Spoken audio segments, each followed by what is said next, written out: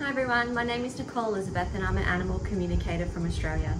I do all my work remotely and I connect with living or past pets. I connect with missing pets. I do healing sessions for animals and people. I do aura readings and also oracle card readings.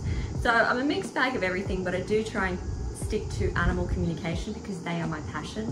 I run a farm animal sanctuary, so I've had a lot of experiences, first-hand experiences of animals, their behaviours, their likes, their dislikes, but ultimately what I aim to be is the voice for your animal.